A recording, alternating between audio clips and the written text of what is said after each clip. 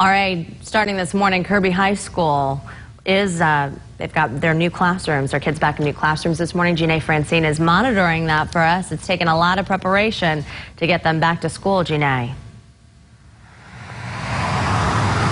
That's right, Caitlin. Kirby Middle is one of the temporary locations for Kirby High School students this morning. I'm told 11th and 12th graders will be at this location, while 9th and 10th graders will be at Du Bois Middle School. For those special education students, those students will be at Southwind High School. While these schools being in different areas, transportation will be provided to all students who need it. This relocation has been a long time coming after several issues at Kirby High with rats, snakes, and roaches. The district tried to rid the school of the wildlife issue, but couldn't seem to get it fixed, causing the school to continuously close.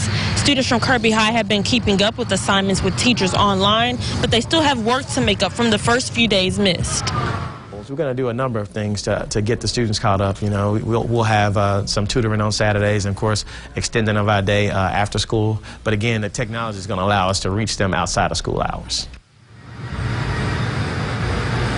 SCS tells us it could take the rest of the semester before Kirby High School officially reopens. No word yet on if they will have scheduled makeup days. Reporting live in Hickory Hill, Jeane Francine, Good Day, Memphis.